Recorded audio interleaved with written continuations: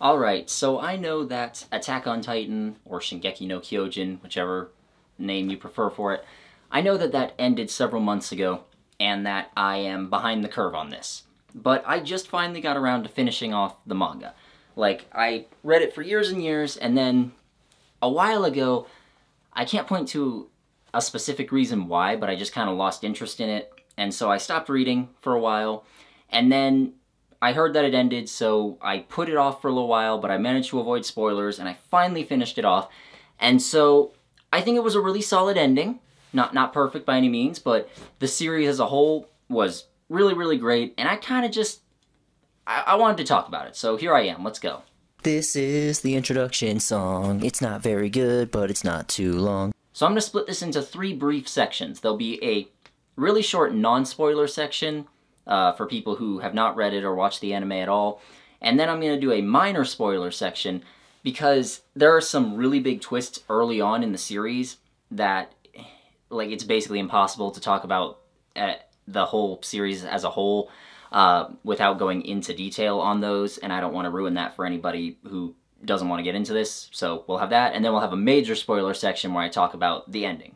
So Attack on Titan takes place in a world like 100 years after these things called Titans appeared, and Titans are basically just giant, naked humans. Most of them are, or at least the biggest of them are around 15 meters tall, some of them are smaller than that, and humanity lives in this walled-off area. Like, they have these 3 giant circular walls, one inside the other, that they live in, and then one day, this kid named Eren Yeager, just a regular kid who lives near the outermost wall, this colossal titan appears, which I know it sounds redundant, but this one is multiple times larger than the others. It smashes a hole in the wall, and then all the other titans pour in, and so humanity loses its entire outer wall of defense. And in all the chaos, Eren's mother is killed, his father vanishes, he doesn't know what happened to him, and so Eren just is really pissed off, and he decides, you know what, I'm gonna murder every last titan in existence. And from there, the story unfolds in a lot of different directions. One of the really, really great things about this series that I think attracted so many people to it when it first came out, because I remember when the anime first came out like 8 years ago, it was huge with people my age, even those who weren't normally huge into anime, because it was just really grim and violent and dark. Like, this was humanity's last stand as it fought against extinction, and so every moment of fear and panic feels genuine. And the characters they don't really have, like, superpowers. They can't shoot lasers from their hands or anything like you would normally expect from a shonen manga. They're, for the most part, just regular humans, and they have some really cool equipment and stuff that they can use. Like, they have this stuff called... I've seen it translated as both 3D maneuver gear and omnidirectional maneuver gear, but it's basically they have 2 swords, and they have hooks on their belts, and they can shoot hooks out to, like, fly around the city, almost like Spider-Man swinging around. It's really neat. And they can use that to kill titans, but even with training and omnidirectional maneuver gear and cannons and all that, titans are still extremely difficult to kill. And so when they go into battle, people die left, right, and center. And so every moment of fear and panic feels genuine when it comes about, and there are a lot of moments where beloved characters die. Or maybe beloved's not the right word, but there are a lot of moments where minor and major characters die, and they might not all be super well developed or anything, but watching them get literally torn apart and eaten alive is still horrifying.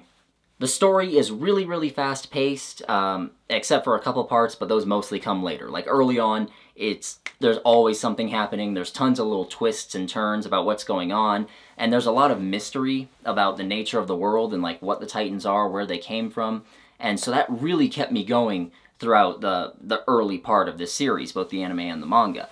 And while a lot of the side characters are not super memorable, most of the main cast is really solid. Like, Eren himself, he's kind of brooding and moody and has a tendency to, like, get angry and blow up in people's faces, but it's kind of justified because, you know, we see the shit he's gone through in his life that led up to this point. And beyond that, he's not just some hero who says, I want to save my friends, I want to protect the world. Like, no, he wants to go out and murder every last Titan in existence. So he has a very clear-cut goal from the beginning, and that does change over time as we understand more about this world, but he's a very focused character, and that's something that I feel a lot of protagonists lack, especially shonen protagonists. And so seeing that was just really great. And honestly, I can apply that to the series as a whole. Like, this is still a shonen manga, but it doesn't really feel like a traditional one, at the very least. And so that helps set it apart. And I really wish that we would see more stuff like this, more stuff that's a little more mature and yada yada. And so I think that's it for the non-spoiler section. If you have not heard anything about Attack on Titan and you're interested in it, I would recommend checking it out, like either the anime or the manga, because they're both pretty good, in my opinion. The only real criticism I have of the manga that isn't spoiler related is that I'm not a fan of the artwork. Something about, I don't know like the terminology for it, but it seems like a lot of the characters and everything they don't have like really defined borders around their silhouettes, and so they kind of fade into the background sometimes. And that works great for action scenes, it really does, but when it's just dialogue scenes or something, it doesn't work great. And on a related note, a lot of characters do have same face syndrome because it's such a large cast, so there's people who get like introduced and for a moment I'll think, wait, is that someone else we already know? No, okay, that's a new person. They just look too similar. So that's annoying, but on to minor spoilers. Holy shit, is that a Titan? You know, I heard they'd be naked, but that's a lot more naked than I expected. Okay, so minor spoiler stuff. The first half of this series is absolutely phenomenal. The second half is still really good, but it does slow down quite a bit more because, you know, Eren gets his Titan powers, or at least he finds out about having his Titan powers, and everyone's like, what the fuck how does this even work? What's going on? And he doesn't know how these powers work, where they came from, anything like that. And so just the process of him learning about that is really great. And even once he gets mastery over his powers, and even later he starts gaining more unique powers, he's never, how do I put this? He's never too strong, I don't think. Like, there's never any points where he can just blow through his enemies with no problems. Like, all of, not just Eren, but all of the other Titan shifters as well, like the Colossal Titan and the Armored Titan and the others that show up, they all have weaknesses. They all have ways that they can be defeated if they're not careful. So both the heroes and the villains have to be kind of tactical in their battles, and that's always a lot of fun. One issue is that in the early series, like, regular Titans are absolutely terrifying, especially in that first real battle where Eren is killed. But just as time goes on and he can turn into the Assault Titan whenever he wants, or not whenever he wants, but most of the time, and we start being introduced to more characters like Levi, who regular Titans are nothing to him. I like Levi, he's super badass, but, you know, regular Titans are absolutely nothing to him. So they become less scary over time, and for a while, yeah, that does make the series a bit less, it lacks that dark intensity factor that it had at the beginning, where, like I said, every moment of fear and panic felt genuine, but this part, from this point on, it just doesn't quite have that. Until we hit another really big twist, I'd say about 3/4 of the way through the whole series, which I'll leave that for major spoilers again, but like, the nature of the world completely warps when that happens, or at least your perception of the nature of the world, but that's kind of semantic, whatever. The point is, from this point on, Eren continues to get more and more developments. Like, he realizes, okay, I can't just go out and start killing Titans with no purpose. Like, I have to work with other people, I have to learn to rely on them, and I also have to get better so that they can rely on me. And he kind of calms down a little bit. He's still very focused and very driven, but he calms down a lot, and I liked that. There is a whole story arc, because, like, the government of Attack on Titan from the beginning is implied to be extremely corrupt, and it's also implied that they know a lot more than they're letting on about, like, where the Titans came from and how the walls were constructed and all that. And so there's a really long story arc about halfway through the series where they, well, sure, why not? This is a minor spoiler. The main characters have to try to work to overthrow their government and replace it with a better one, which, I mean, that sounds good on paper, but it just lasts a bit too long. And that's something I would say for a lot of parts of the series, is that they just outstay their welcome a little bit, like, especially the climax. The last, let's say 20 chapters, I think really only needed to be 10 or 11 chapters. And granted, there's a lot of action and everything, which is really cool, but it's like they keep introducing new scenarios. And it's like, okay, now we saved the day. Wait, no we didn't? Okay, now we saved the day. And that's a little obnoxious, and that sort of thing happens a lot during the overthrow the government arc as well. And part of the reason for this is Attack on Titan's really weird plot structure. Or maybe not really weird, but sometimes what they'll do is they'll show events, like they'll show some crazy event happening, and then they'll show flashbacks for a while to show what led up to that. And then they'll just go normal for a while, and then crazy event, and then flashback to show what went up to it. And that means we spend a lot of time on flashbacks, not all of which are always needed. Most of the time it's fine, but there are a couple of flashbacks where I just go, we really didn't need that to be there. Like, if you remember in my manga I like and dislike video, I mentioned one called Witch Hunter.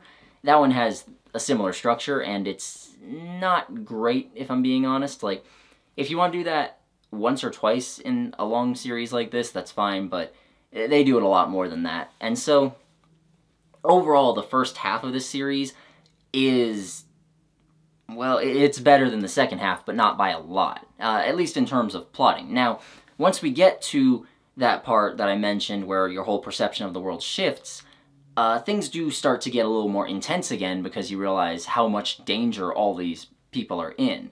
Like, something I've noticed in a lot of things is that when you open up a story in this strange, mysterious world, and you don't understand that much about the world or how it works, and the characters don't understand that much about how it works, and finding out these mysteries is their driving desire, I guess, their driving motivation, that's the word, and it's super dangerous and you don't know what's going on, then that beginning part is really great, and it's super tense and yada yada. It's really fun, and I noticed the same problem with Kingdom Hearts, actually.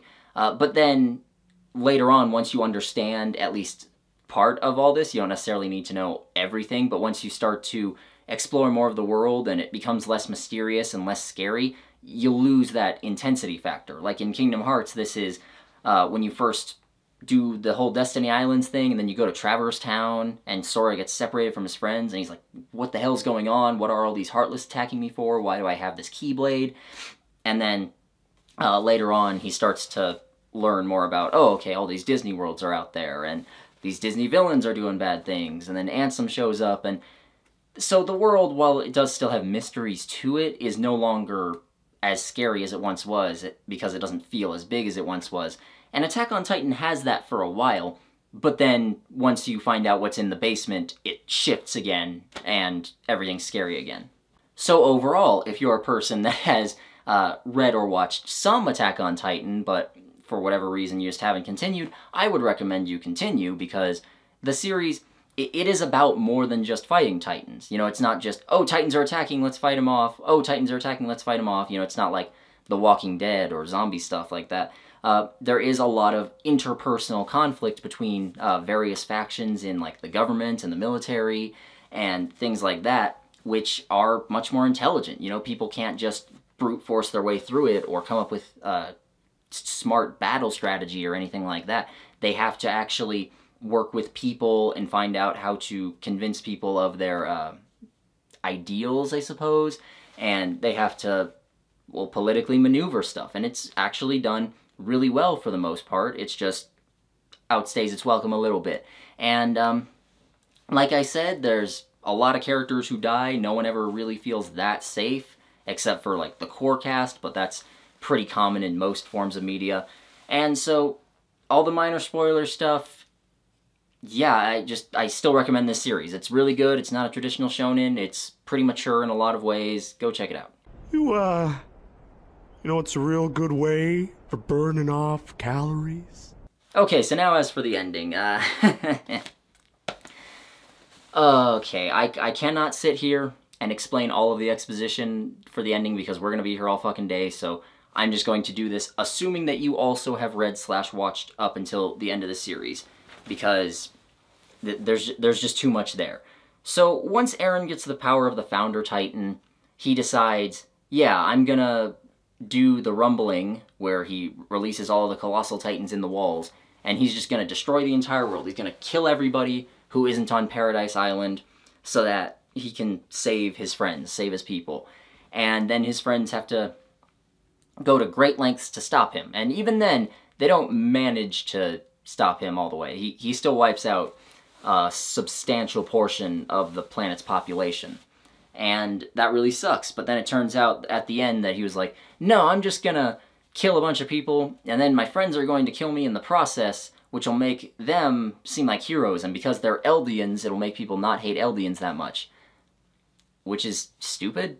And then the series ends with Eren being dead, and the world is not exactly at peace anymore, not exactly at peace because the ultra-hardcore ethno-nationalist Eldians took control of Paradise Island, and the rest of the world knows that the Eldians attacked them and almost killed all of them, and just because some of the good ones, as they might call them, came along and saved them, they might not necessarily still like Eldians. They're probably still going to hate them. So that bit's kind of stupid, and so the series doesn't have a complete happy ending, which I do like. I do like how it's like, okay, we saved the day that one time, but things are still not great right now. We're still gonna have to do a lot of work to make things work out properly. So yeah, I did like that aspect of it. I just wish it had been thought out more. Because here's the thing. Even with the technology that they've been able to steal / build over the past couple of years, the Eldians on Paradise Island are still at a huge disadvantage compared to everybody else. And everybody else still controls most of the special titans. I forget what they're called, but like the Assault Titan and the Warhammer Titan and the Armor Titan, all that. They still control most of them, and, well, there aren't that many Titans left to use, like regular ones, to use to just throw at anybody, really. And so the world has calmed down for the moment, but it seems like it's just going right into another conflict. So it seems like Eren killed a whole bunch of people for no reason, and then sacrificed himself for very little reason. This reminds me of the ending of Code Geass in a way, which is one of my favorite anime, I'll fully admit to that, where Lelouch takes over the whole world and makes himself like an evil tyrant, like the most evil tyrant of all time, and then lets himself be killed so that people will unite around that. They'll be like, yes, we hate this guy, we're all united, now that he's gone, everything's great, which really doesn't work that well in real life, but at least it was set up in such a way in the show where it does make more sense. Like, because in real life, for example, World War II, the Axis powers, everybody hated them, but then when they came together and defeated them, the Cold War happened right after. They weren't friends forever. One thing I do have to add about this ending is that some people have accused it of being fascist, and no, I really don't think it is, because the ethno-nationalist Eldians are pretty much portrayed, they're the bad guys. You know, they want to wipe out the entire world at the end, and the good guys, the main characters, have to fight to defeat them. And when they were mostly successful, they killed, like, what was it, 4/5 of the entire planet they killed? Or maybe it was just that one continent, I'm not totally sure. But they killed a lot of people, and they're unequivocally the bad guys there. And likewise, you have the other groups like the Marleyans and the other people who like hate the Eldians and oppress them like crazy. Like they are explicitly drawn and treated. They're drawn in such a way to evoke imagery of the Holocaust, is what I should say. Like they wear armbands with stars on them. Like they're forced to do so. They're forced to live in these little ghettos, and they can only leave with specific permission. At one point near the end, they're in a train and they're fleeing the rumbling, trying to get somewhere safe, and it just shows this one panel of the inside of the train, which looks exactly like the inside of a cattle car, like the trains that would get sent to Auschwitz and shit. So it's pretty clear that mistreating people based on like their ancestry or ethnicity, however you want to put that, is portrayed as a bad thing. Whereas fascism is usually like there is a hierarchy of people, and being part of one group just automatically makes you better than being part of other groups. It's a lot like racism, and in most cases it is just straight up racism, but it's not quite the exact thing. Like, sometimes this is based on, like, religion or wealth or something like that. Well, it's always based on wealth, let's be honest. But that is a pretty fascist ideal, and this series is, like, a straight-up refutation of that. So no, the ending is not fascist. And as for, like, the actual climax, like the fighting and all that, I think that is amazing, because the last, like, 30 chapters of the series is just, like, constant, bam, something's happening, something crazy's happening, something crazy's happening. And the heroes never get out of their, whatever situations they're in easily. Like, there's not a single point where they just get out with no sacrifices and with no trouble. Like, that does not happen. Every time they run into trouble, they have to use ingenuity to get out of it, and a lot of times they lose people along the way. Like, this is one of those climaxes where a whole lot of characters die, like both side characters and major ones, and so it's a bit heavy to read through sometimes. Like I said earlier, I do kind of wish it had been trimmed down a bit, because, you know, you have that big battle between the Marlians and the Eldians at Shiganshina, and then Eren gets the Founder Titan, and they defeat all the Marlians, and so, like, the day's saved, but then the rumbling happens, and they go off to destroy everything, so they're like, oh, okay, we have to go and save everybody. And they're like, okay, maybe we can get ahead of it with this airplane that we have. So they're like, okay, let's go to that airplane. But then that is being held by soldiers who want to destroy the world, the hardcore Eldian nationalists. They're usually called Jaegerists. It's being held by them, so we have to come up with a plan to get past them, and then we have to fight past them, and we lose people along the way, and that's all difficult, and that takes up time. And then they get ahead of it a little ways, and it's like, oh, we run into more trouble. Which is kind of bullshit in some ways. Like, apparently a soldier held on to the side of their boat for, like, the days it took them to get to wherever they were going, and then he shoots at them, and he doesn't even do that much damage, really. He just hurts their plane a little bit, and they manage to patch it up. It's kind of dumb and doesn't really lead anywhere. And then they finally get to fighting the Founder Titan, let's call it, and all the rumbling, and they're fighting it, and it looks like, oh, we won, and everything stops, and then it's like, oh no, we're still going. Like, it just, they could have cut it down quite a bit. And one really annoying bit as well is how, in order to give, like, a face to all the civilians civilians and innocent soldiers, semi-innocent soldiers, let's say, because we don't know exactly what they've been doing the past couple of years, but anyways, all these civilians and soldiers who don't want to die in the rumbling, they need to give a face to that, so they just keep cutting back to Annie's dad among them. And problem is that Annie's dad is introduced, like, right as the rumbling starts, and we don't know that much about him. We certainly aren't attached to him before this point, so, like, I don't care that much. You know, like, it would almost be better if it was like, hey, we just need to save these faceless crowds, because there is a scene where, like, we see this infant all wrapped up, and it's in a crowd of people trying to flee, or rather its mom is carrying it in a crowd of people trying to flee from the rumbling, and they reach the edge of a cliff, and people start getting pushed off because others are trying to just move away from the Titans, and the mom like, just holds the infant up, and other people start grabbing it and passing it back, and mom, like, gets pushed off the cliff, more people behind her keep getting pushed off, and so, like, this one faceless baby, or not faceless per se, but this one baby who we know nothing about, I think that just does the job a lot better, and it takes up a lot less time than Annie's dad, because it's kind of like the ending of Amazing Spider-Man 2, where, like, Electro shuts down all the power, and there are two planes that are about to crash into each other, but they don't know it, and it's like, oh, we have to save the people on the planes, but we don't know anybody on the planes, so instead it keeps cutting back to Aunt May in the hospital. but Aunt May's not even really in any danger, so it's just weird. Like, if you were going to do something like that, you should have just put a character we like, such as Aunt May, on the plane. But really, most of that is pretty nitpicky. I'll be totally honest. It's not that big a deal. I really, really liked Attack on Titan.